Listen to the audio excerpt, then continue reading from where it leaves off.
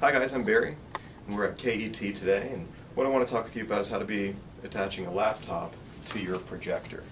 In order to be able to attach your laptop to your projector, you need your projector, which comes with a power cable and a VGA cable, as well as a remote control, and then you need to supply your own electric.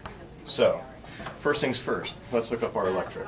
With your electric plugged in, then we can be attaching our projector to it. So with the projector, I'm going to be using the male adapter and plugging it in. And then I'm going to attach the electrical end into the electric provided. And you'll notice that now I have an amber signal on the top of my projector console. The next thing that's going to happen is on the top of the projector, it tells me that my computer cable can go into this blue slot. So this blue VGA cord is going to be going into the blue slot on the side of the computer, on the projector.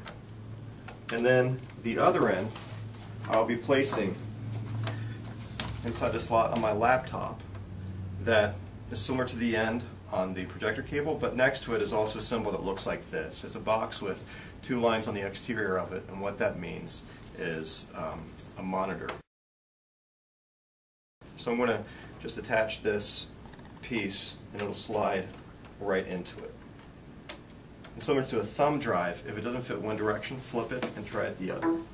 So now with my projector plugged in, and everything hooked up to the laptop, I can press the power button. We see the symbol turns green on top. I'm going to hear a fan kick on in the projector, and then on the screen you'll see it slowly turn on, and it defaults to the image coming out of the projector. Coming out of the laptop to the projector. And as it turns on, it's going to get brighter and brighter on the screen. And that is how you set up your projector to your laptop.